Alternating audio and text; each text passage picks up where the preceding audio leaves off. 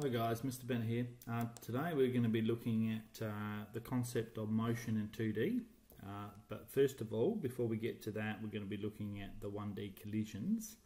And I just want to, obviously our old tutorial book, when I look at some of the exemplars from here for you. So this case here, we've got a freight train cart that's moving on a track and couples with another one, which is stationary. What will actually happen to the two carts' momentum when the brakes are off, right? So this is a sort of typical sort of question that you might get. The other one you might have seen is something like a high-powered rifle, whose mass of 5 kilograms fires a 15-gram bullet with a muzzle velocity of that. Calculate the recoil. Okay, so that's a 1D because the motions are in only one direction. Okay, it's either back or forth. So obviously we'll be working our way up to looking at 2D, where we've got things moving at angles and colliding and so on. And here's another example, is a small cart, mass of that moving on a track.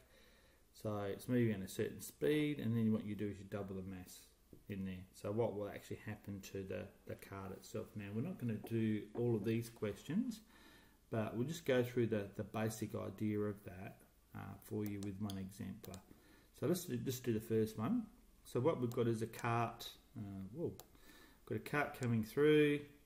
It's hitting another cart which has got pretty well the same mass, but negligible friction. And so the other one, cart B, is actually not moving. So the key concept behind anything to do with momentum, we use conservation of momentum, which is a really important value. So conservation of momentum says that the momentum initial is equal to the momentum afterwards. And obviously momentum is a vector quantity.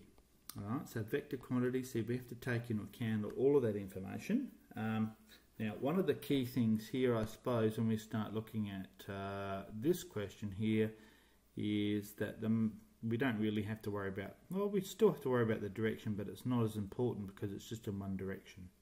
Alright, so let's draw a picture of this. So we've got our cart B sitting over here.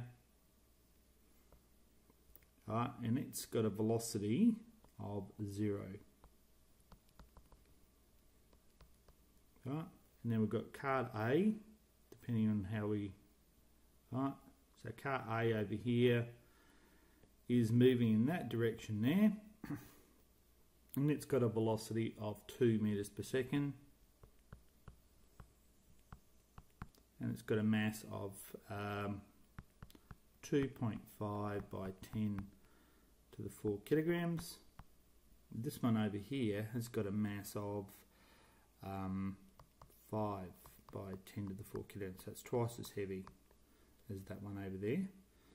Alright, so the key thing with any of these calculations, and the same when we start looking at 2D, is to work out the initial velocity.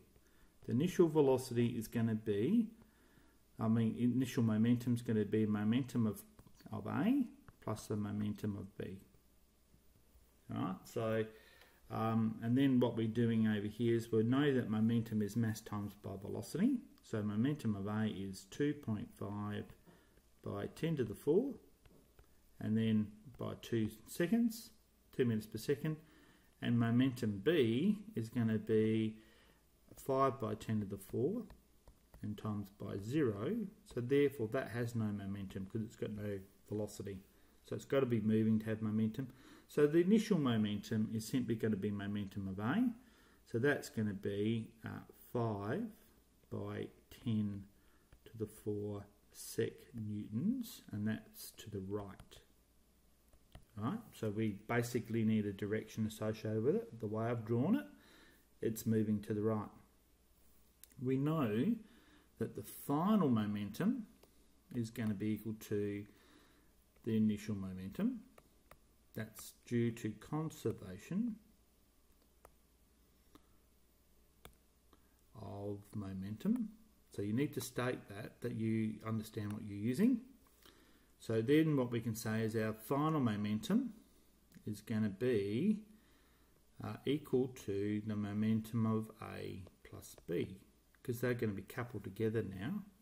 So all we really to try and find is what is going to be their final velocity.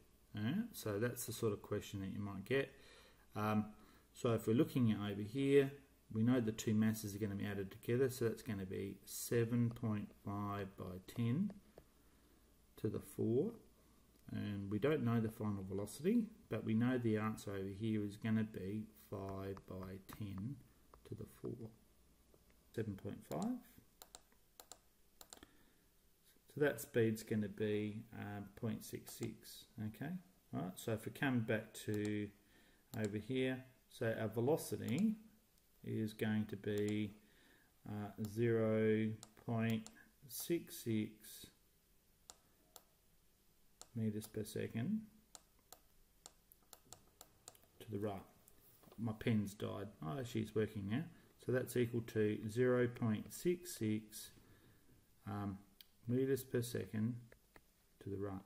So we're assuming, obviously, that makes sense that if we're adding extra mass onto it, then that would slow the carts down.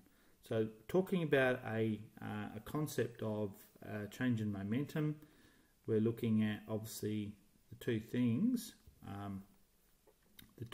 Looking at the initial momentum, the final momentum.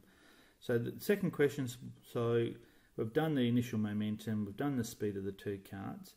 And the other thing that comes into here is looking at the total kinetic energy before and after the impact. All right. So seeing if this collision is actually elastic. So if the kinetic energy before and afterwards is the same, then it's elastic collision. So kinetic energy before is simply just going to be that of A. Right, so that's going to be half mv squared. So that's all you're doing, putting your mass 2.5 by 10 to the 4 times by the velocity, so that's 2 squared. And then the kinetic energy afterwards is simply going to be a half of the mass, which is 7.5 by 10 to the 4, and then times by the velocity, which is 2/3 squared. And if those two answers are equal, then it's elastic. If they're not the same, then it's not elastic. My dog's barking, so I better shut this video off now.